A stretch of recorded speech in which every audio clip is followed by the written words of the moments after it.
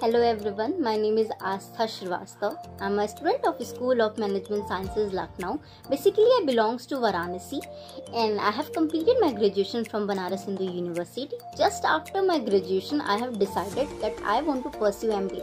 But the main question, from where? Which college is best and what will be the best for me?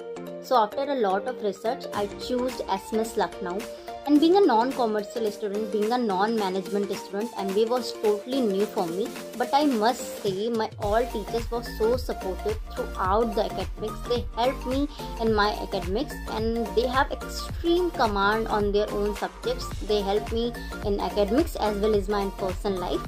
Apart from academics, SMS gave me chance to coordinate various events such as sports events, culture events, business events, which helped me to be a team player.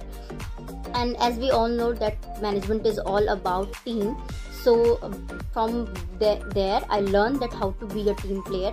And I must say that each college will give you your MBA certificates and MBA degree, but SMS is the only college where you learn that how to crack interviews, how to crack GDs, how to improve your personality, and from which we have EP Cell, which is a stand for Employment Enhancement Program. They basically focus our personality, how to improve our students' personality.